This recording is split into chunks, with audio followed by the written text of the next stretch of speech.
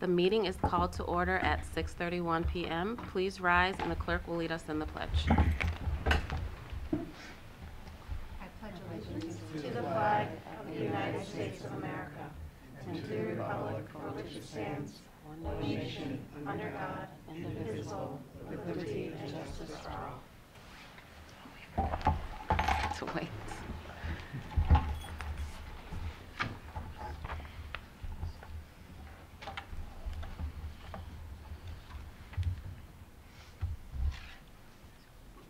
Can I please have a motion and a second that the board approves the consent agenda? So moved. Second. Board members, questions or comments? All those in favor? All in favor, none opposed? Emily, you just have to do the main agenda first and then the consent. I don't see it. Oh, agenda before the consent, yep. She's not. Top of page Here, 2. you Oh, I want see it. I see it. I'm sorry. Thank you. Can I have a motion and a second that the agenda of December 12th, 2023 be approved as submitted? So moved. Second. All those in favor? All in favor, none opposed. Thank you. I always skip that.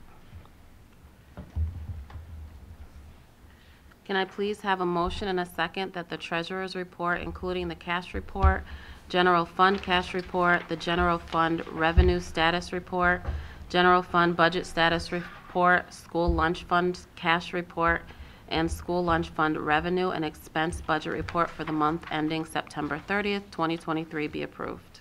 So moved. Second. Questions or comments? All those in favor? All in favor, none opposed? Special reports.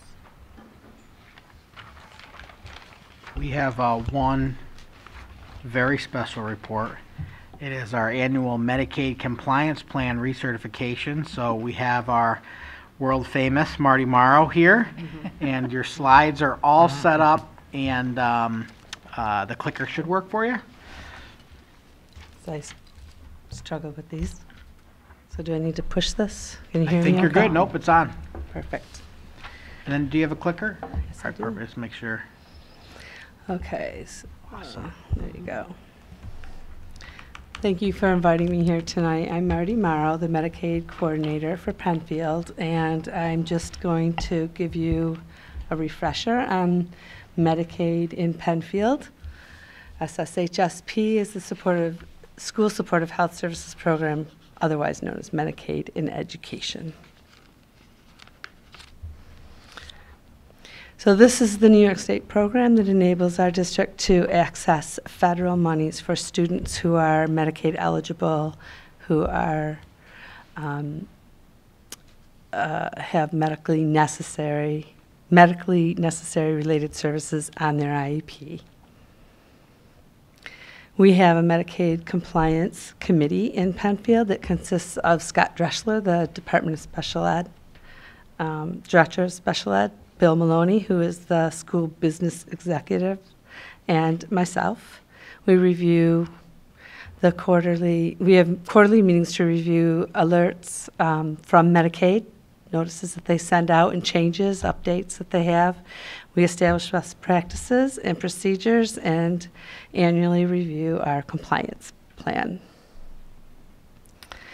The compliance agreement is provided to you to disclose any information regarding waste, fraud, or abuse. So you have the information. If you have any concerns, please reach out. Scott Dressler is our compliance officer. Or you can reach out to the Office of the Medicaid Inspector General in Albany.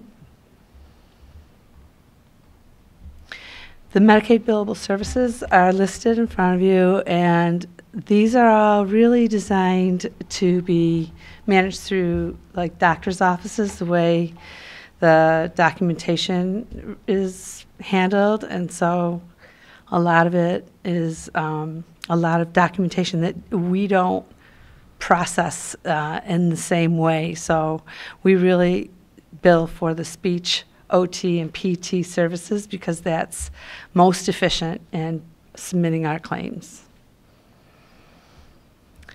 The first thing we have to obtain is a parental consent for any students who are eligible. Parents give us permission to access their students' public benefits. So we can submit claims for them. It's a one-time consent, and it allows us to be reimbursed for services that are medically eligible. Individuals who order, prescribe, refer, or attend services through this program have to be enrolled. It's a 5-year term. It's basically to update information about the provider so that the program can reach them or make sure that all their information is up to date. The different provider qualifications, a speech language pathologist, physical therapist, and occupational therapist all have to be licensed and certified through New York State with an NPI number. And if they aren't, they could be a teacher of speech, hearing, and handicapped, or a teacher of students with speech and language disabilities under the direction of a speech therapist. And for PT and OT, they could be an assistant for those therapies under the direction of a certified licensed therapist. The National Provider Identifier is a federal database for agencies that are covered by HIPAA, and it is really just a way to keep track of providers nationally. So we can look them up and be sure that we have up-to-date information for those providers, and they are up and up, not in any default, basically. There's also a regulation on exclusion. So anytime there's a new provider that's working with our children, we can look them up in a database to see if they have been excluded for fraud or abuse or any other issue or concern. And I looked those up, and we have another person in HR who looks them up as well. We have partnerships for, like Mary Carriola, who will sign an annual agreement with us, allows us to submit claims for their services, and they have a statement of reassignment, which basically means they won't also bill for the same services, so no one's double dipping. These are the requirements for Medicaid claims. Students have to be eligible for Medicaid. We have the one-time parental consent. The qualified prescriber has to have all the enrollments that are needed. The student has to have a service on their IEP. The referral or order has to be from a qualified provider. The service provider has to enter notes within a certain time frame of the actual date of service, and it has to follow certain guidelines. The sessions have to meet the IEP requirements. There is a CPT code, which is a code that applies to the type of service being provided during that session. And then there's a ICD-10 code, which is a code that applies to their diagnosis, their medical condition.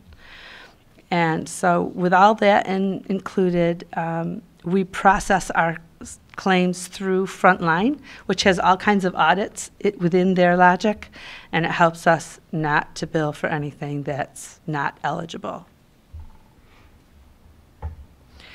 So then we have a cost report at the end of the year, and that includes a random moments time study, which is exactly what it says. The state sends out random emails to our providers and asks what they are doing at that moment in time. And the providers have 2 school days to respond, and it's really just to make sure that we're identifying people who are actually working in our district when we say that they are. Trying to keep everybody on the straight and narrow.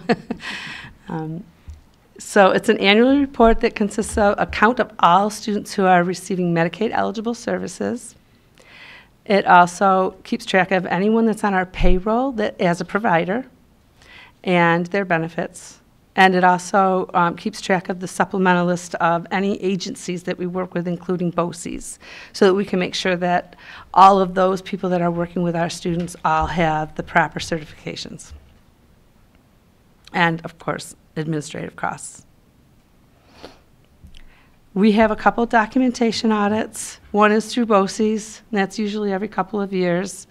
And the other is through EFPR group internally with our district. Any questions? Board members' questions? I have a question. Marty, I'm just curious, when you spoke about the exclusions, like if there was has there ever been a situation where there was fraud with a family wanting Medicaid, care or Medicaid, but then actually was qualified for, where does the state deny that if they once were fraudulent, but then they're actually able to, like they have a need Like to reinstate? Yeah, do they reinstate? Better word, thank you. I'm not aware of that. Okay, I was just curious if, Yeah, I don't Never believe happened. so. okay, thank you. Mark? You had mentioned BOCES, and actually that was a question I had. So when we have students that are placed in BOCES or gets BOCES services, I don't know if those services are billable to Medicaid or if they're coordinating it. How does that work when we partner with BOCES on caring for a student? What was that last part of the question? How does that work when we partner with BOCES on Yes. caring for a student, as far as who's billing who's doing the Medicaid billing, who's coordinating that? Yeah, so it goes through for the students that are placed out of district through BOCES, they,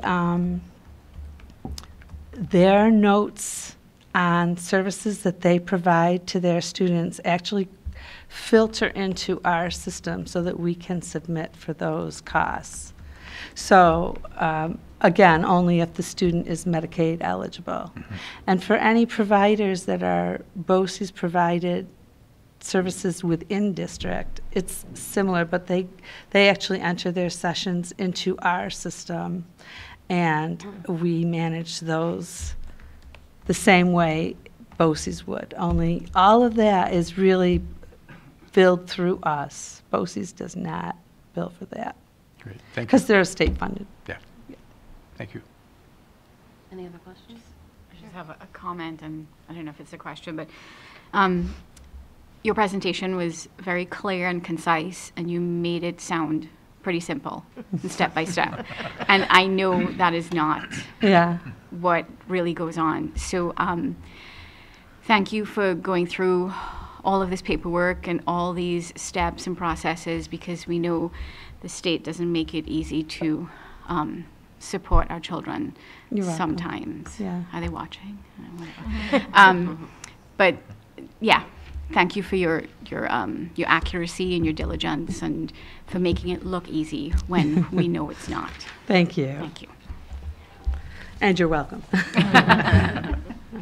Thank you for coming. Thanks, Marty. You're welcome. Thanks, Marty. Have a good night. You too, thanks. That concludes superintendent, or nope, it doesn't. That includes special reports. Special reports. Ahead of myself. Hey, Helen, you are up. Student reports, or student rep. Hello. Hi. Hi. In terms of district-wide updates, I'm sure you all know that many Jewish students and staff celebrated the first night of Hanukkah on December 7th. At PHS, today we had our monthly community building day. So after we competed in a rock, paper, scissors tournament for an icebreaker, we discussed inclusivity and unity. Last night was the junior winter concert, where many groups, including the Philharmonia Orchestra, concert band, and concert choir performed. Auditions for the spring musical Music Man are in progress, and boys swimming, girls basketball, and our bowling team are all having great seasons so far. At Bay Trail, Pen Prince, the school's literary magazine, is accepting submissions for its December contest, and its theme is Holiday Cheer. On Wednesday, December 20th, Rock Therapy Dogs will be visiting during lunch periods. And next week is Spirit Week, and students and staff are so excited to show their school pride with themed dress-up days, the first being Media Monday. At Scribner, their winter concert is happening tomorrow night. At Cobble's, their winter concert is happening Thursday night. And until the 22nd, they are holding a hat and mitten drive, and students are encouraged to donate new or lightly used winter hats, gloves, and scarves. At Indian Landing, the winter concert is happening tonight, I believe maybe in the auditorium. And at Harris Hill, their winter concert is happening Monday night, and every Wednesday in December will be a Harris Hill pizza night at Cam's Pizzeria. So if any of you are pizza inclined, you can mention the Harris Hill fundraiser when you order, and a portion of the proceeds will go to the PTA to support Harris Hill. Oh, very good. Thank you, Helen. Superintendent reports. Helen, you always do such a nice job. Typically, when you talk, I have an idea of what's happening because I also work here. But you got me with the pizza night, so you have no idea how excited I am for tomorrow night. Big fan. Thank you. I have for superintendent reports just two. Hang on. I just have two staff student honors, and then I'll turn it over to Dr. Driffill for our business updates for this evening. For me, the first is our scholar athlete teams, and you'll hear me provide these honors typically a couple times a year after every season. But this one's pretty cool. It's congratulations to every single one of our fall sports teams on being named. I always have to remember this long one, so it's the New York State Public High School Athletic Association Scholar Athlete Teams. So in order to qualify for this honor, which is across the state, the team's average for 75% of the roster must be 90% or higher. And so this is all of our fall teams with boys and girls cross country, field hockey, football, game day cheer, girls golf, gymnastic, boys and girls soccer, girls swimming and diving, girls tennis, and boys and girls volleyball. And we always talk about, especially with our athletic director, Mary Beth Walker, the reality is that we are student athletes here. So they're not professional athletes, and they are students first. And so these are the honors that are pretty cool, that we do pretty well on our competition fields and pools, but we also bring a strong academic program for our athletes.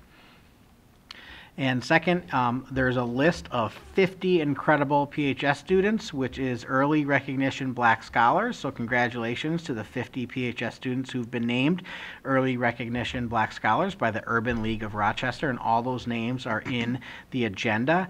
I think our board will probably recognize 3 of them. So thank you for raising great kids, and we appreciate it here in Penfield. And I'll turn it over to Dr. Driffill for business updates. All right. Thanks, Dr. Putnam. Good evening, board. My updates aren't as brief, so we got a few things we got to get through tonight. 4 things for board approval, and then just 1 item for review. So first, we have 2 capital project change orders, so contractor amendments related to the roofing work that's been going on at Bay Trail and Scribner. So one of those was for drainage improvements, and one of those was to remove some old cement that used to hold an old air handling unit. So just getting that off of the roof while they're up there. The second bullet, let me try to explain this without my blood pressure getting too high. In 2021, we had a comptroller audit. In 2022, the comptroller released that audit. There were some recommendations in the report that required us to have a corrective action plan. So we did. Fast forward to 2023 here, at the end of the year, the state education department has asked us to change the date on our corrective action plan in accordance with commissioner's regulations that indicate that the corrective action plan needs to be after the comptroller releases their report, which of course runs contrary to the fact that the comptroller requires us to respond to the report before it's released. So after much phone conversation with the fine folks at the state education department, they acknowledge that this is a conflict between 2 different agencies in the state and they have to work on it. But in order to move forward, they did ask us to formalize this somehow. I pointed out that the last 6 audits that were released on the website are all the same. They said they're going through, they're notifying schools of this. So there's no changes to the corrective action plan. All of it's actually been implemented to this point. It's just the need to have the board update the date on that corrective action plan. We have to approve our annual reserve plan, so we'll talk about that a little bit more. And then by law, the Board of Education needs to be furnished with the levy collection report. So we're into December, the levy collection is over. The full tax spreadsheet's available in your packet. We collected 98% of the levy this fall, which is a little bit higher than average. We're usually kind of around 96%, but that last 2% will now get turned over to the towns and county to be re-levied in the spring. And then we will review further our 2024 and 25 budget goals, guidelines, and factors. So the first thing I want to talk about, it's the full report is in your packet tonight. It's publicly available on board docs if any community members are interested in taking a look at it. This is a newer requirement from the state. I think we're in the 4th or 5th year where we've had to have this report. It came about because a lot of school districts were getting criticized by the comptroller for not having more thoughtful reserve plans and more intentionality around those reserve funds. So what the report does is go through all the different reserves that we have, the legal basis for them, what our plans are for them, the balances for the past 5 years, and then kind of management analysis of each. So I'm not going to walk through the entire report tonight. It's lengthy, and like I said, it's available in your packet. But I did just want to highlight reserve balances for year-end 2022-23. So this was June 30th. So there's no changes relative to the audit report that we received back in October. We ended the 23 school year around $30 million in reserve funds. That was down from the 21 year because we utilized money for the capital project. But in the last 2 years, we've been able to put a few more dollars in those reserves as we build those back up. Here are all of the reserves that we currently have authorized and the corresponding balances. Again, we talk in detail about all of these and the strategies behind them, but the one that I want to point out, or two that I want to point out, the TRS retirement contribution, that's the one that was authorized by the state 4 years ago, and we're only allowed to fund that for 5 years. So this upcoming June 30th will be the last time we're able to put more funds into that, and then it'll be technically full. And the 2017 capital reserve for bus purchases is full. So that was a 10-year authorization, but we can't put any more money into it. So come this May's vote, we're going to need the community to authorize a new capital reserve for bus purchases. So we're also going to be continuing our bus replacement plan come May. So we'll have 4 ballot propositions come May. We'll have the general fund election, we'll have bus purchases, we'll have the establishment of a new capital reserve for buses, and then the board election. So again, just a little over $30 million. For a district of our size, that's a pretty good place to be. I know I've said it before, but there's no recommendations from the state about how much money you should have. It's considered a local decision by the Board of Education. But typically, if you see somewhere between 20, 30%, that's considered about average. So that's kind of really where this puts us. So again, that reserve plan does require board approval tonight. So if you have any further questions on that, I'd be happy to answer them. I want to jump into the 24-25 budget goals. So it always seems a little bit abstract to be talking about 24-25 when we're still in 23. But sure enough, it'll be 24 here in a couple weeks. So this is kind of the first conversation around budget development before we get really into the numbers come spring. So this document isn't radically changed from prior years. Most of the goals are still the same. We still have alignment with the Board of Education's goals around academic achievement, partnerships within the community, and fiscal responsibility. We, of course, are going to have all of our legal compliance, so federal, state, local board laws, regulations. We always incorporate long-range thinking. Sometimes it can be tempting to just think about the next 6 months, 12 months, 18 months, but we're always thinking about the sustainability of programs, and if we do implement anything new, the last thing we want is to, in 2 years, have to back away from something like that. So we always try to think thoughtfully and try to look at a 3 to 5 year window. One of the things that we added this year from the equity long-range plan was an explicit call-out in the collective commitments in that document to ensure that we're looking at an equity lens in all of our resource allocation, including dollars. And then in the last couple of years, we've made big investments in our technology infrastructure. So our one-to-one program, our cybersecurity, all of the instructional programs that we have there, and we want to maintain that investment. Then we move over to the guidelines. This is a little bit more of the how of the budget process. So we'll talk about enrollment here in a moment, but one of the things we're always taking a look at is student to adult ratios to ensure across the K-12 spectrum that they're appropriate. And that we're going to maintain staffing wherever appropriate, wherever we can. We have continued commitment to professional learning investments for our faculty. We've moved in the last couple years to a student-based budgeting methodology for materials and supplies, textbooks, software, hardware, and library resources. So that's based on individual school populations, as opposed to just kind of like a linear 2% per building per year. Again, sort of with equity in mind. In the last couple of years, we've really focused on BOCES partnerships to leverage that BOCES aid where available. So that's something we're always taking a look at.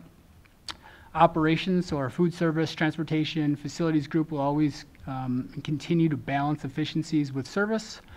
And then, as is typical, extra budget requests, new programs, new initiatives are evaluated by the senior cabinet team before being incorporated into the budget. So, as I mentioned, the most important thing, obviously, for the budget development process is trying to project out enrollment. So this is the last 10 years or so in red. The current year, 23-24, on Beds Day, so that's the first Wednesday in October, put us at 4,614 students. Our projection for this school year was 4,615. So maybe in the history of my career, I don't want to jinx myself, but I'm not going to probably get much closer than that. We were just one kiddo off, and actually since then, I think we've added another 7 or 8 in the last 2 months. So it's a little bit closer to where we were last year at that 4,630 number. So the thing here, 2 trends I want you to be aware of. We've fully recouped all of the students that had decided to seek other programming in the COVID year. 2021, we're back to where we were in 2019, 2020. And then you can see kind of the projection for the next couple of years actually is trending up a little bit. So this is, as I've mentioned the last couple of years, atypical for the region. Most schools are seeing declining enrollment. We're not necessarily seeing greater birth rates in the county. In fact, this year in the enrollment report that I gave you tonight is the lowest Monroe County birth rate since we were tracking that information for 6 or 7 decades or something like that. But what we are finding is that as a percentage of county births, Penfield's enrollment is higher. So they might not be being born here in Penfield Central School District, but by the time they start kindergarten or even pre-K now, they seem to be moving here. We also have a lot of development in the community happening, which is for some school districts that are more landlocked in the region, they're just not seeing that. So that's positive. That's a great thing for us. Next year, and it's in detail in the report, we are seeing kind of like a bubble cohort for kindergarten. The 2018 year had a high birth rate, kind of like a little bubble. So we're expecting a little bit of a bump in our kindergarten enrollment.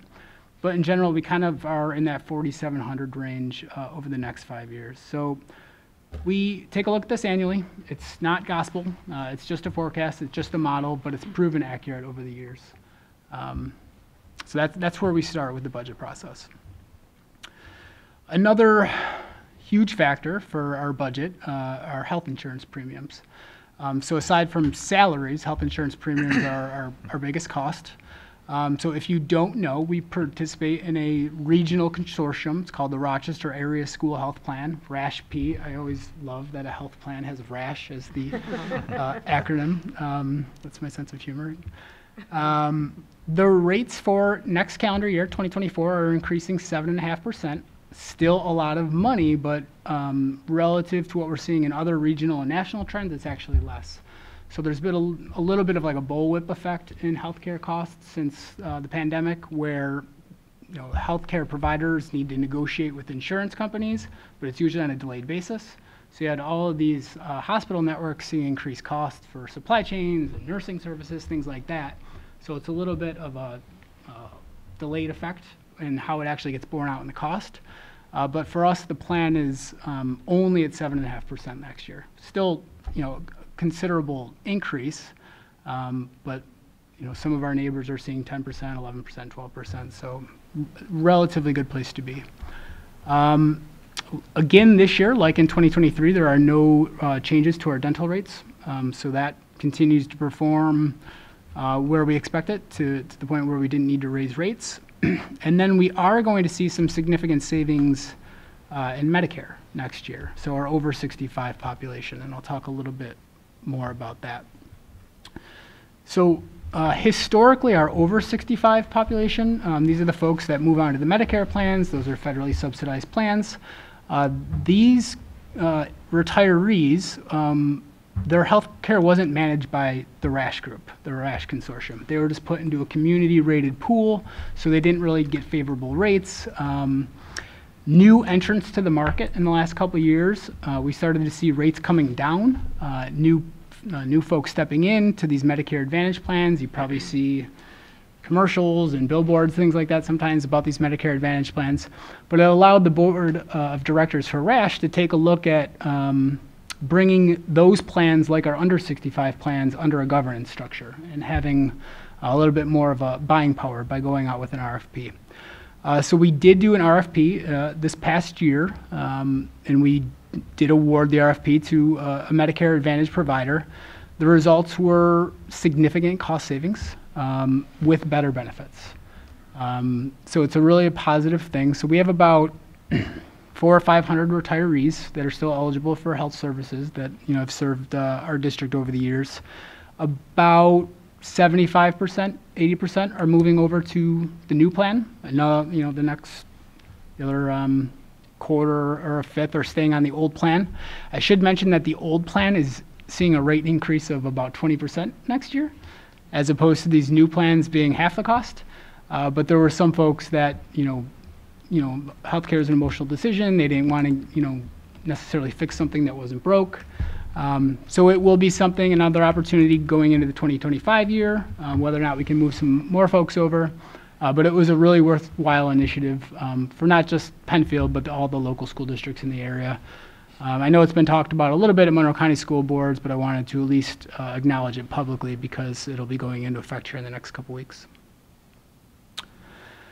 Another big cost, from a macro level in our budget, are the employer contribution rates to the two New York State pension systems. So the first of which is the ERS system, Employer Retirement System. So this is traditionally for our non-instructional folks, our staff. The contribution rates for next year for that group are increasing substantially. So from 13.1% of payroll to 15.2%. So that's a 16% year-over-year increase. And this is the first time in the tax cap era since 2011 that the year-over-year change is more than 200 basis points, so more than 2 full percentage points. And it'll be interesting because tax cap law, and we'll review our tax cap next month, actually allows an exclusion so that if there's this increase more than those 200 basis points, you can actually levy for it. So that's never happened in the last 12 years, so it'll be interesting to see exactly how that works from the state level because we'd be the ones telling them how much it's going to cost. So there's no check on exactly what that would look like. So we'll talk about that much more at the end of January, but just wanted to point that out. On the teachers' retirement system side, the TRS system, a little bit more of a favorable number. So this current year contribution rate is 9.76%. And they've indicated that next year's rate will be between 9.75 or 10.25%. They don't finalize their rates typically until the first week of February or so. So I'll come back once that's actually finalized, but better news on the TRS side for sure. And then just on the other side of the budget ledger, kind of just thinking about revenue. So the November CPI report was released this morning. It was over 3 again. So come January, when the December CPI report comes out, we'll understand the 2023 calendar year CPI, Consumer Price Index, measure of inflation. It will be over 2%, so that's one of those factors in the tax cap calculation. So between that 2%, the property growth that we've seen, which is about 1% of our total assessment in the state's eyes, and then changes in pilots, our tax cap formula is going to be over 4%. Whether or not we'll actually need that remains to be seen, but it's going to be a substantial number relative to what we've seen in the past when inflation was lower and growth was lower. So again, we'll review the full tax cap in detail, every calculation, in 6 weeks or so, but just making the board aware of that. And then the other big funding mechanism from the state is education aid. So we're not expecting a shift away from the foundation aid formula. If you recall, this past year was the 3rd year of the phase-in. Everybody in the state technically is now on foundation aid the way they should be. 400 or so school districts are technically overfunded, so it'll be a question to see whether or not they get more funding or if funding is taken away now that they're on formula. That'll be an interesting dynamic. The state is projecting an overall budget shortfall, but they have also indicated on the education side that they don't anticipate any cuts and that they're going to fund education at an inflationary level, whatever that means. And then I do have on there just to note, 2024 is an election year, so traditionally we see less of a fight around education funding and the advocacy there in those years. So much more to come on budget. These are just kind of the things that we know, moving into the budget development season. Requests are currently out to all of our buildings. They're all formulating all their budget requests. We go through those over the holidays. So much more to come on those. And with that, I turn it over for any questions. Board members, questions or comments? One quick question. Sure. Do you have a sense, you talked about the Penfield being a little bit of an outlier in the sense that we're growing. Yeah. Do you have a sense of why? We're good. Yeah. We're good. I think Like why people are moving here? I haven't realized that there were new businesses here or anything that would draw people. Yeah, I don't know if it's yeah, we've had new developments. In the past couple of years, we've had hundreds of single-family lots developed. So obviously that's different. You look at like a Brighton or a West Ronicoit or an East Ronicoit where there's just no land to develop. Mm-hmm. Yeah, maybe, like Mark said, we've become a destination district. I'd like to think that. I think we'd all like to think that. I don't have that in hard data. But if there aren't jobs, you wouldn't move here. So I guess that's what I'm getting at. Is like what? There's available housing here. There's available housing, but you have to have a job to pay for the house. So I guess, Sure. We're a classic bedroom community, right? okay. So they might not. Yeah. It's people, they may not be changing jobs, or they may just be moving to a different part of the county. Right. Yeah, that's what I was thinking. Okay. So it's not necessarily that they're getting a new job. They could already have a job in some other town, but they want to move to Penfield. Especially I people see. with new families and growing families, they might Yeah. decide to move out here. Yeah. Yeah, I think it's the growing family thing. You might have one child have your starter home, maybe in the city or someplace else, and just in a smaller community or smaller home. And then if you want a larger home, that's what the developers are developing, Yeah. 3 to 4 bedroom homes, mostly 4. So I would think it's the availability of that as well. And I know, I have friends that are, starting to have children, and a lot are we want to move to Penfield because the schools want our kids. They work in the county, but I see. they want to be in Penfield for the schools for their kids. I've had a lot of people tell me that. So it really is that we're good. It is. I can share again, as Dr. Driffill mentioned, we don't have the data point, but in terms of some of our the local large corporations that build hundreds of homes have really worked and continue to talk about wanting to build in Penfield. So even in areas where we border other towns, they want their homes in Penfield because they can sell them. So it's, I think, a lot there. I can speak as well as I know now a number of families in the neighborhood I'm in who their kids have grown, and so they jumped on the market and sold their house and moved to apartments or condos, downsized, and those houses, turned over really quickly with brand new families or future families, young couples. So I think, you put all those in, but the homes I know don't, as we all know, and I'm sure that's everywhere, but they're building quite a lot in the surrounding areas. Still Penfield, but not necessarily in the hub, but as you drive out 441 or up on like Plank and Jackson. So, but I'll stand by the fact, like Mark said, that it's just that. Yeah. Well, I also just want to, I'm sorry. No, yeah. I just wanted to also mention this, it really illustrates the fact that a good school district helps all the community members, not just families, because it helps, as you talk about, people want to build in our district, it helps our property values. It does help us as a community beyond just being a parent. And with that, I do have a kind of a question, maybe for a future discussion. We did the expansion of 3 of the 4 elementary schools. Yet we still see this going up. And are we looking at? I'm not saying looking at expanding, but are we doing some more analysis on capacity? Yeah, it's one of those things that keeps me up at night. To be clear, like these projection increases aren't super vast, right? It's 50, 60 kids across K-12. So K-6, that might just be 50 kids, and across 4 different buildings, that might only be a couple kids per grade. So it's not enough to, institute a new whole class or something like that. So we currently have ample space as is, but it's definitely something that we're always considering taking a look at. I think as we continue those conversations too, is where we don't have room for right now currently is UPK. And so, that's relatively new for us. We're in our 2nd year of offering UPK, and trying to find those spaces is tough. There are a number of districts, because of declining enrollment, they're finding ways to pull UPK into their existing buildings.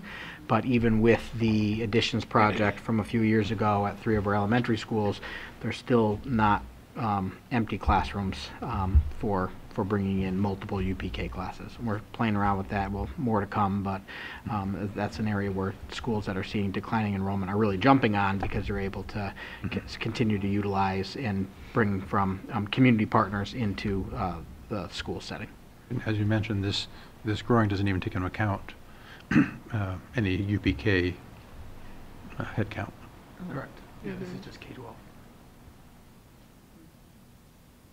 I have a question. Have you seen, with enrollment, kind of us getting back those students who had left, have you noticed any buildings where there are more students that have just come in, where maybe their class sizes might increase a little bit? Harris Hills rebounded a little bit. It's still the lowest population amongst the 4 schools, but it's not as low as it was.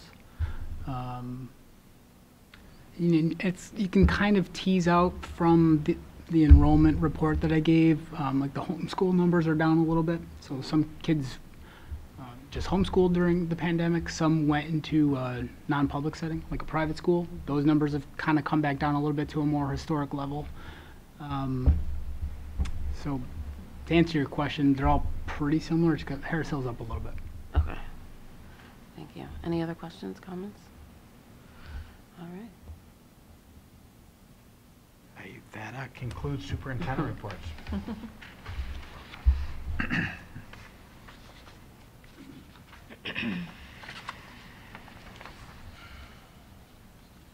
Okay, we are on public comments. So we have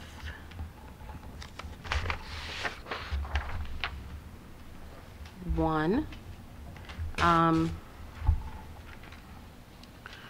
We have Mr. Robert Reed. Would you like to come up?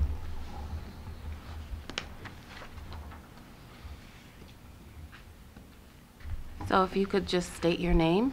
Yeah, do I sit down? Yes, you can sit down. Yes, you can. Please sit on the do. podium. Please do. Tall people feel a little bit naked, Yeah.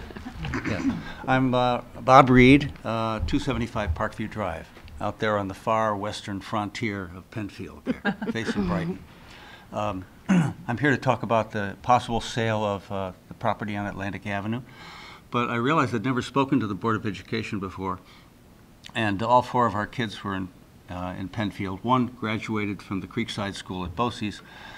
The other 3 went on to get undergraduate degrees and graduate degrees, and we're very grateful for the role that Penfield played in their educational lives. So thank you all for the time. You weren't here when that was happening, but you're the custodians, you're the stewards, you are the caretakers of a system that helped our kids a great deal. So, the Atlantic Avenue property, a green jewel sitting out there. I don't know how long the district has owned it, but I would hope that you would not be in a hurry to divest the town of this property and the people of the town and the future of the town of this property.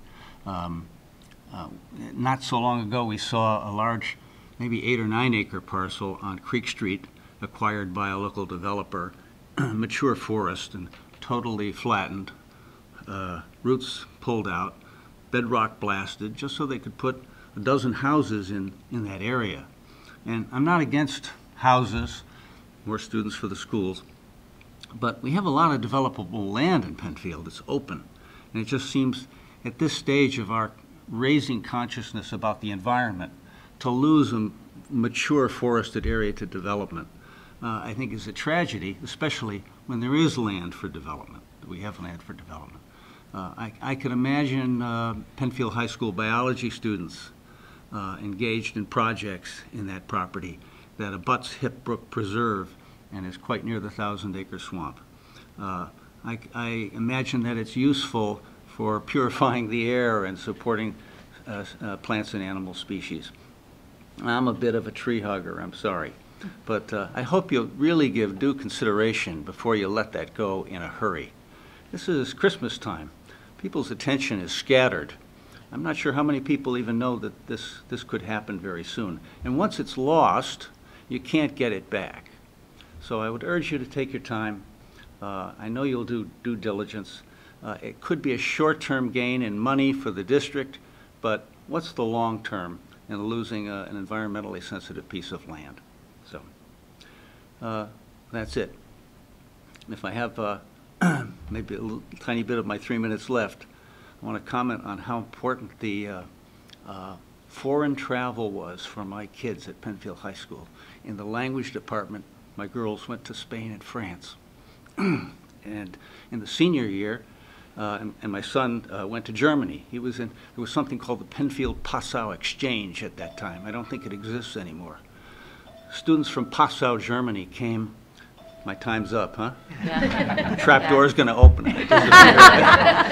Anyway, they benefited enormously from foreign travel. They came back different kids, and it charged them for the future and helped them identify things that they wanted to do.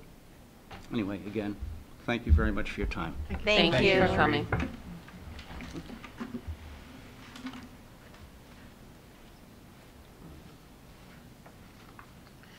Okay, we are on the PHS Course Description Guide 6A. Can I please have a motion and a second that the 2024-25 Penfield High School Course Description Guide be approved as presented on November 28th, 2023? So moved. Second. All those in favor? All in favor, none opposed? Can I have a motion and a second that the change orders as described above in the packet be approved? So moved. Second. Questions or comments? Okay, all those in favor? All in favor, none opposed? Can I have a motion and a second that the Board of Education approve the 2023-24 property tax collection status, including all additions and cancellations made to the original approved levy amount? So moved. Second. Questions or comments? All those in favor? All in favor, none opposed? Can I have a motion and second that the Board of Education approves the annual reserve plan and the presented recommendation and directs that the recommendations for reserve use be incorporated into the 2024-25 budget planning process? So moved. Second. All those in favor? All in favor, none opposed. Can I have a motion and a second that the board reapprove the corrective action plan for the 2022 State Comptroller Report? So moved. Second. Questions or comments? All those in favor? All in favor, none opposed. Can I have a motion and a second that the board recertify the Medicaid compliance plan as presented? So moved. Second. All those in favor? All in favor, none opposed. Policies for second read. Can I have a motion and a second that the Board of Education approves the policies as presented, which is corporal punishment and the use of timeout and physical restraints that we talked about, was it? 2 weeks ago. Yeah, last meeting. So moved. Second. Questions or comments? Okay. All those in favor? All in favor, none opposed? And then Monroe County School Board Association Committee meetings. Legislative, Nicole? Yes. This meeting was mostly to talk about a Zoom with legislators that happened yesterday, but it was to plan for that Zoom. So, you know, just to really agree on how they were going to use the time that they had with the legislators. So that was interesting, but something that they also tacked on at the end was certain position papers that Monroe County has on different issues.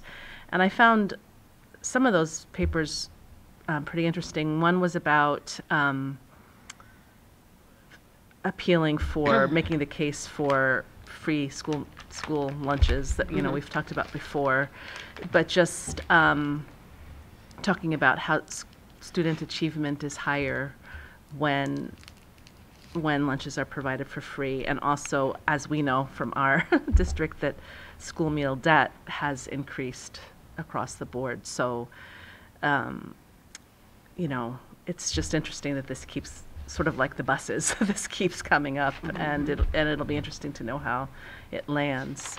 And then another position paper that they talked about was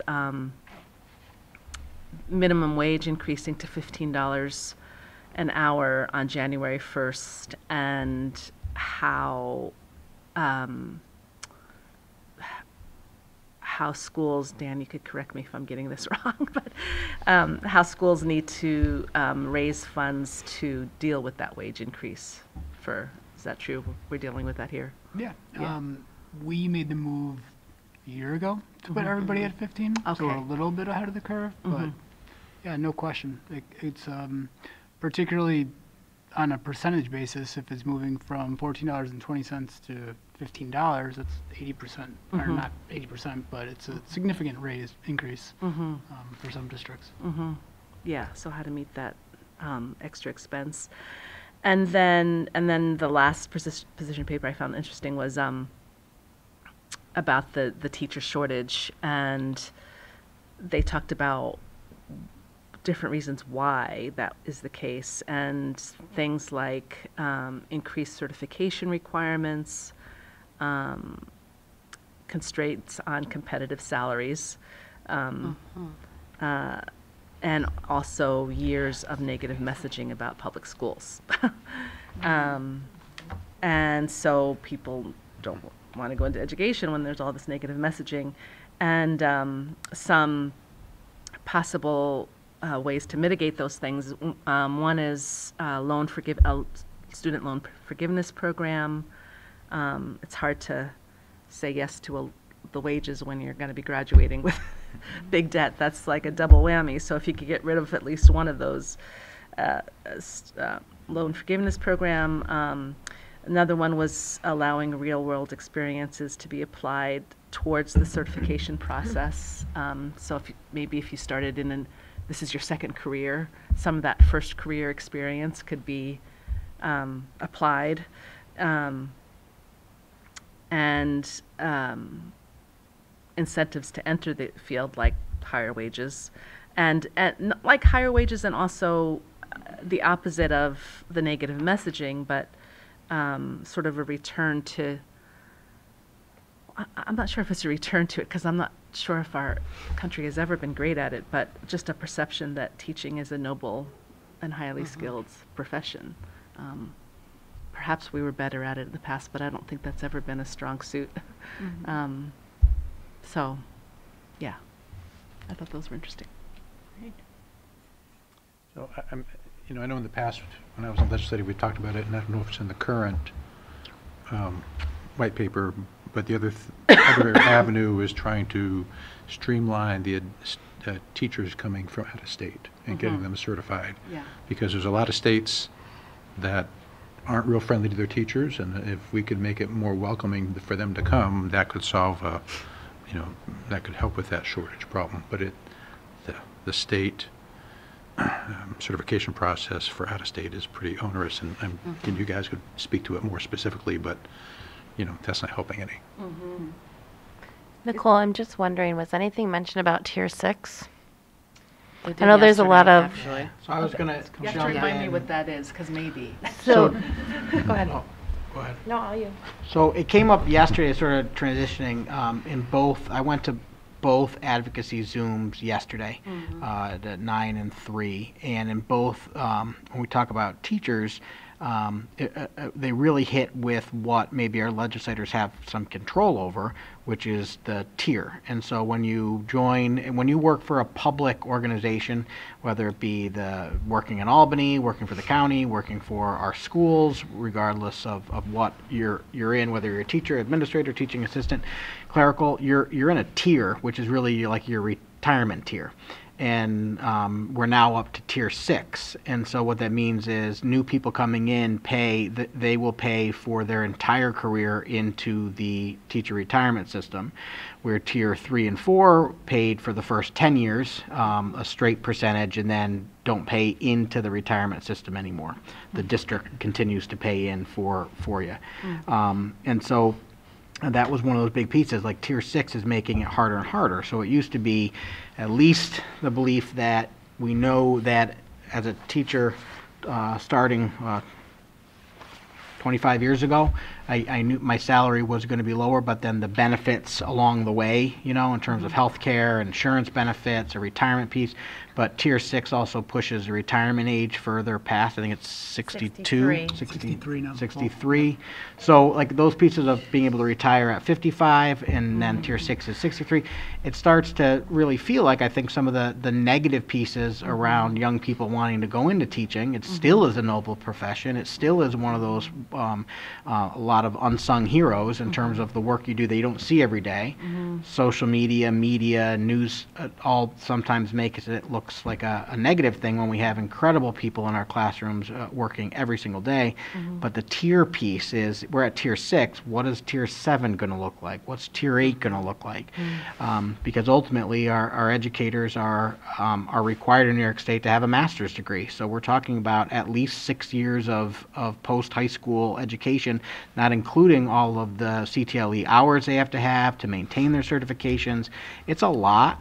And that's where we really pushed through advocacy around trying to look at those tiers and what we can do to support. I mean, Tier 1, there's not many of them left probably working, but that was when you retire, your pension was 100% of your final average salary, and they paid much less in. And that was years ago, but Tier 6 has really turned a lot of people off from education that I know of, because they look at how much they're paying in and what the retirement age is going to be, and it's different than someone teaching across the hallway who might have started 5 years before them who's in Tier 4. So that's what's, because Tier 5 and 6 came pretty quick back to back. So you're paying into it for, if you're working for 25 years, you're paying into it for the full 25 years. Yep. Yeah. And then it increases, how much you pay, it increases with your salary.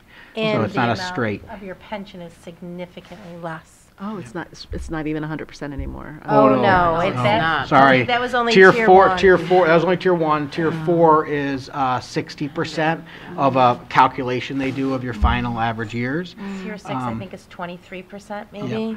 So I know, like, I have colleagues that are, 30, and they're like, yeah, we're not doing this past 40. So, like, that's my fear as an educator is these people aren't good. We're going to lose 10 to 15 years of really strong teachers because I know, like, I'm way better now after 23 years than I was 20 years ago.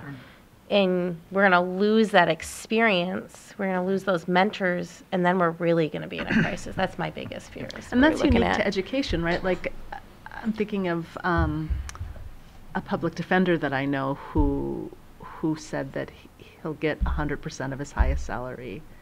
And I think it's the same thing with the police departments. And so in terms of other state employees. I know the tier system is...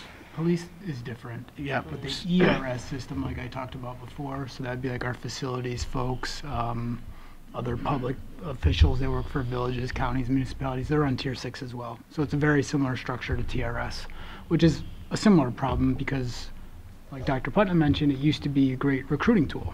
And now younger folks are seeing it as less of a benefit. But that was one, so to piggyback on that, thank you to Kristen who brought that up too, is I had written that down, is that piece in terms of when we look at the public image of schools and starting salaries, our legislators can champion things, but they don't have any power necessarily over that. But they do when it comes to the tier system and where we're going with it. It is. I'm sure we all educators know of folks who have. I know many who have education degrees, and once they saw the Tier 6 come into play, it wasn't worth it anymore, and that's very, very concerning. So that's just changing legislation to change that. Yeah, I think it would be a tough one, like everything in government, because it would be, what do you do? Same with minimum wage. So it's one thing to say we're moving to 15, but what about the people who are making $15.50? Like we've got to make sure if we're doing it fair is looking at everybody, so that compression isn't there. Same with what do you do with the people who are on Tier 5 and Tier 6? Are you going back in to say we're changing that completely and we're going to make all the Tier 6s Tier 4s, then it's how much should I pay in? My percentage is different than what I would have been Tier 4. These are above my pay grade for a statewide system on how to fix that, but that was a lot of the conversation. And again, that retirement age, which again, is one of those perks. I know it's probably, I didn't come from a family of educators, and so it's a difficult conversation, but that's the reality is it is for the amount of education you need to be an educator, it is typically a lower pay than the private sector. But the public sector means that during recession times, you're typically safe. During the insurance piece, in terms of what a private sector pays for their insurance versus a public school employee, there's those perks that are there, and you don't see them up front, but they really are to attract great teachers and keep great teachers. But as those tiers change and say all of a sudden it's not 55, it's 63, it's not 50 to 60% for your pension, but it's 20% for your pension, all of a sudden those long term, you start thinking maybe at 22 it's fine, because you're not thinking when you're 22 about being 63. But when it starts to sort of sink in, it's a concern. I have a question. How often are the tiers changed, and like how do they move up, and who determines that? Is it like every few years? Like, there's no, like Tier 3, 4 was around, like they always put Tier 3 and 4 together because they're so similar. Like 5 and 6. Yeah. And they were there for a long time, and then 5 and 6 came. So there's no like timeline. I looked at Dan, he'll hit me if I'm wrong, but like there's no timeline of when they changed that. It is done in when Albany, they want though. to. What's that? When they want to. Yes. And who's they? Other state workers who don't have tiers. Yeah. Yes. That's the prior exactly tiers. right. The money, A lot of it is. where does the money come from? So, Yep. like, who's paying it and where does it come from? And I can speak for the Tier 5, really was led by former Governor Cuomo around pensions and what his salary was and what his pension, like there was a piece there, and same with our APPR evaluation system, which he tied to test scores. So there were some things there so the governor had a lot of pull at that time. So it really is Albany that makes those decisions. And I'm sure they are watching, but I'll say that many times Albany will make decisions that they refer to as budget neutral for them, but it has an impact on local communities. And again, that tier piece probably made a lot of sense if you aren't talking to the employees who are in those tiers and what it means to education. And we didn't see that immediately with Tier 6 or Tier 5. We didn't see immediately teachers, individuals saying, I'm not teaching anymore. But as they get into it, and especially as you talk about working across the hall from somebody in Tier 4, and you're looking at your potential future in a career, it's easier to step away. That's why about 5 years is when across the state and nation, that 5 years is where we start to lose a lot of teachers, people who leave the profession of teaching. And that's not just Penfield or New York, that's a national trend. Okay, thank you. Yep. They also talked about like CTE teachers and finding teachers, and across the state in different areas, some of the starting salaries for CTE is like $40,000. So finding a way to Those are a lot of our get BOCES. and keep teachers, yeah. Like our BOCES, career technical education, I think the aid is capped at 30,000. I want to say, in terms of trying to try to bring that up. And I know Nicole mentioned the legislative talking about utilizing your sort of real world experience towards your teaching degree. And we've continued to advocate, especially around our career technical education. Our teachers teaching welding to our students at EMCC. Like, yes, having that teaching degree is great, but like if you're like a 20-year welder, that, how do we fast track you to get you into those careers? At a competitive pay. right. Yeah. Yep. It's crazy. I would just add the advocacy was really interesting, and because the 9 a.m. had more of the legislators that we typically see around here. But because we're such a large group with Monroe County School Boards, and like you think about like HFL, you get in out further in west of us, you get some more reps who also have a lot of rural communities. And so it's very interesting. Everything around electric buses we have talked about as a board, as a community. We've heard from community members, but like in the morning session, it was legislators saying like, yeah, the timeline we got to work on, but this is good, this is great. And then the afternoon, it was like, this isn't going to work because of the far north country and the large districts. And so it was just interesting that legislators, who are all working, for a common goal, have very different views of things.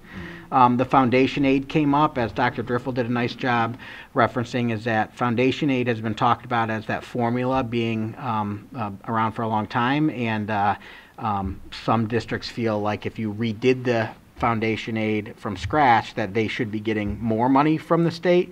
But then does that mean another district gets less money from the state? And like, how does that work? How can you shift foundation aid and do it in a fair, equitable manner? School lunches came up. They did, a number of legislators did tap themselves for the changes that there are schools that are able to now provide free and reduced lunch because they lowered the threshold for free and reduced. Penfield is not impacted by that. But then in some districts, it's like one school has free and reduced lunch and another school doesn't. So they're just talking about the inequities still. That is a large advocacy area that every legislator talked about supporting. And then the tax cap, which I think I'm in my 10th year, and so I look at Mark and Catherine, and when the tax cap came into play, and we've advocated, but the legislators made it really clear, like the tax cap is popular across the state and it's not going away. But I don't think Monroe County School Boards Association or anybody who was on it is asking to like just throw the tax cap out, but making sure that we look at it to say what can be put in under the cap, what can be, how's the formula work, making sure that that districts are able to remain funded, because that concern is if there's not funding, then the potential piece is staff. 75% is staff when we look at our budgets, and that impact on a greater community, because our teachers and educators live within the community, and their paychecks go back into the community, so it has that sort of long-reaching impact.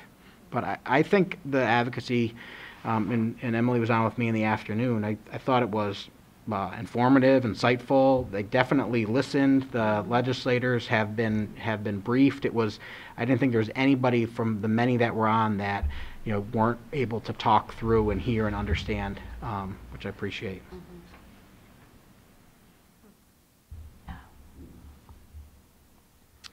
All right. Facilities Committee? So, No, right. you're prepared and I'm not. So why don't you well, take that's it? such a relative thing. Okay. It was a good meeting. How's that? It was a very good meeting. It was a good meeting. It was a good meeting. So Catherine and I attended the Facilities Committee meeting where we really received a pretty good update on the state of the Buildings and Grounds and Transportation Center construction, as well as the upcoming phases, which include things like the Commons, Harris Hill, I think, is the vestibule there, and then the library here, and a few other things. So, the things are going well. As some things are more expensive than we anticipated, some are less, and Dr. Driffill and our architects and our the people managing the project, they work through this. I mean, they look at trying to adjust all these things to make sure that we stay on budget. I think one of the things that did come up, which ties into what Dr. Putnam was talking about, were some of the setbacks, and one of them was buses, right? So one of the issues we have that's acting as a delay is part of our plan for the bus garage is electric buses. In the long run, how many buses are we going to have? A lot. And what kind of electricity demand is that? Well, RG&E today can't meet that demand. Now, that's not our demand for today. That's our demand in the future when we're fully converted. But because of that, because they don't have a, I would say they don't have a plan, but they are not comfortable that they have with this, they're causing a delay in some of us in allowing us to run conduit, to run electricity for the building just for construction. Is that correct? I think you're on it, and I would just tell you that after Facilities Committee, and then I waited until advocacy, so I have reached out to a couple, but I'll give a shout out to our Assembly member, Jen Lunsford, who it was yesterday that I was in contact with her office, and then today received a phone call directly from RG&E saying we need to get with you to make this happen. So we have, and I know enough about RG&E power that we need over there to be dangerous, so I'm not the one to really start talking about where we're doing stuff and where to put the lines. So our M&E Engineering, who we work with, is reaching out to that contact at RG&E. So hopefully within the next few days, week or so, we'll have some, good news. And it really just falls in that we need really permanent service, like where to put the box in for us to have that electricity to keep building. Right now we can keep kind of working with temporary power because we're outside. Once the building goes up and they've got to be inside, you're going to need the electricity. And so it really has to do with like the substation. They're going to need to upgrade their substation in order to provide power, not just for us, but also the large building on 250 in Atlantic, the townhomes and everything, which as a reminder is in the Webster School District, so Town of Penfield Webster Schools. But, so all of those pieces. And so it just, with many bureaucratic red tape pieces, it was sort of, we're not getting the answers, and we've been waiting for about 8 months working with RG&E, and they've got to follow their very specific process. But it's a kudos, I believe, for Jen Lunsford for that support. And Mark, you're right. We only have 2 electric buses now. Right. We don't need that facility to be up and running for 100 electric buses, but we do need the electricity. Now I look at Dan and say, did Mark and I do an okay job explaining that? Yeah. So, and I think I'm going to just segue a little bit. The the state, Governor Hochul and Jen and all of those folks, they have a very, an aspiration that I agree with, trying to convert to electric buses. Then there's the reality of implementation, which is never simple or straightforward. And honestly, they don't have the details. Part of what we try to do and others try to do is educate them on the details. In the reality, the details come along later, and we're not even aware of the details. So this is a learning curve where we're kind of at the front end of this whole let's put electric buses in because we're building the building. And and things like the North Country and other rural areas. So you can have the aspiration of saying let's go to electric, and just because you have problems doesn't mean it's a bad idea. It means that there's just more things to work through, and we'll get there. I think that's when you have to really take a good, honest look at the timeline. Right. But Right. you still have to say, is this a worthwhile goal, and not let the problem stop the goal, stop the success. You just have to work through the problems and understand it won't go smoothly, especially for the people who are at the front of it. If another school district 10 years later builds a bus garage, they won't have a problem. Right. But we're at the front, and that's just the way it is. It's not good or bad. Well, But it, the nuances, though, of making one big sweeping requirement for an entire state that's so diverse, where you have, cities that bustle, and then you have the North Country, and then you have what we've learned through this is how, the draining of the battery for cold weather and longer hauls and things like that. So when you have the good intention and then you make the legislation, and it's like, great, we did this, look at this accomplishment, and then all the problems start popping up, right? But I gotta say, for Jen Lunsford, she's an amazing advocate, and I feel confident with that kind of advocacy, that as things come up, we have that, again, that relationship with our, another one of our partners, So, but yeah, those big picture moments, if only we could see more clearly when we make these, the demand of, a timeline, a deadline with a good idea, and then all of these different things that come up. That's New York State. I mean, the reality is it everywhere? This has been the way this has happened long before buses. Right. With other things they've done, they've had good intentions. The implementation kind of lacks the detail that we have to figure out as we go, and it will continue to happen. We just have to understand that's the way the state works. My thinking around this was, when I want my children to do something, I have to say I want it done now. Because if I say, just make sure you clean your room by next weekend, it's not going to get done. So like that's what my positive thinking here, which is the state gives us a deadline, knowing that maybe that deadline is going to get extended.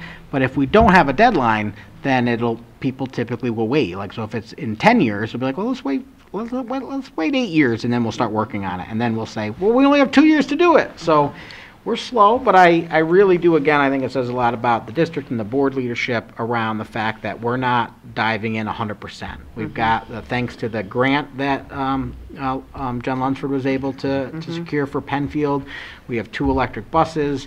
We're working on those. We're seeing how it goes. We're learning. Yeah. And then just so happens we're building a bus facility, which was planned before the deadline of electric buses, but we're able to shift a bit to at least have that conduit ready to expand when necessary. Because I'm glad it kind of worked out, because if we didn't have any of that conduit and systems ready to go, then we're talking about tearing up asphalt to lay electric lines. So we'll have it in, but similar on a much smaller scale to the football lacrosse field we have. Our turf field, we built it with a stadium and put conduit in for lights, but the first time there was no lights. And then after a few years, the demand and request from the community was, we want lights on the field, and because we had thought forward thinking and had the conduit all ready for the lights, we didn't have to tear up the whole field to put lights in. So that's where we are, but that's it. So I'm going to go home and tell my kids to clean their room tonight.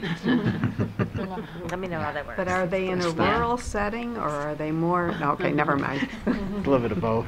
Yeah, right. All right. Can I ask just a quick question, only because Harris Hill had reached out and was just curious about their vestibule. Are we good on our timeline? Yeah. Still a go for the summer? Okay. And that was one of the, we did talk a little bit at Facilities Committee is, of course, you know, could we start early? Like, could we start in the spring? And the hard part is, because it's that vestibule, the whole thing would be offline. And so if we want it to be secure, having a huge hole in our entrance probably isn't the best thing to do when school's in session. So summertime, we're going to be in a good spot. Perfect, thank you. Yep. On that same token, I'll just mention with Indian Landing, we know we've talked about here the classrooms that weren't up and ready with some unforeseen situations.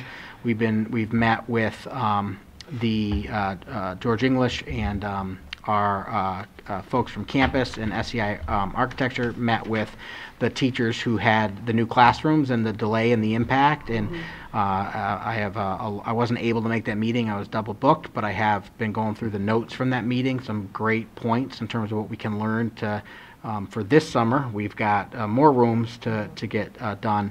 And so that feedback was great. And then SEI, Architect, Campus Construction, George English, Marcy Ware, I was able to get there for about half of it. They went to each room for the teachers whose classrooms will be impacted this year to kind of go through and what are the small changes we can make to make sure that we're creating the spaces that are best for our students and our teachers. So we're hoping for a much smoother summer this summer with the construction at Indian Landing. Okay, any unfinished business? Nope. Any new business? No? Okay, can I have a motion and a second that the meeting be adjourned at 7:51 p.m.? So moved. Second. All those in favor? All in favor, none opposed.